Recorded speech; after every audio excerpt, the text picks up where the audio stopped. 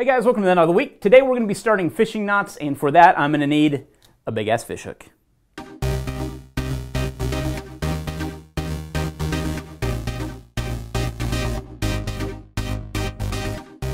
Alright guys, so what we're going to start tying today is the Modified Clinch Knot, and for this you're going to need your monofilament line, which in this case I'm using paracord for that, and I'm trying to use a lighter color paracord so you can see exactly what we're doing with the big fishing hook here. So you're going to go inside the hook eye, and then you're going to start your wraps.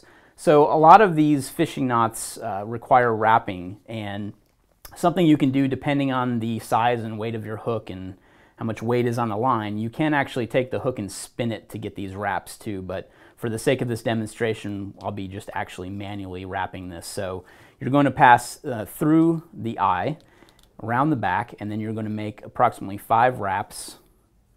There's no real number, but I like to have 5 just to start out with.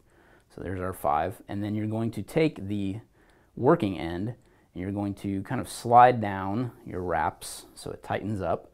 And then you'll take that working end and pass it through this loop that was created here in the top of the knot. So right there.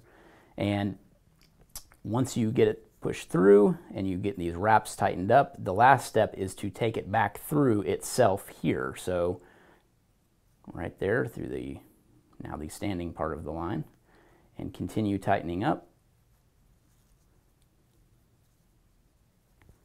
just like so. And again, with monofilament line, this will be kind of easier to wrap with, but you want to end up with something that looks like that. And that is a modified clinch knot. And I will do the last step one more time just because it might have been a little hard to see. So when you're pushing those wraps down, you want to leave yourself a little bit of a gap there just to make sure you can get that line back in. So when you're tightening up, you don't want to go all the way.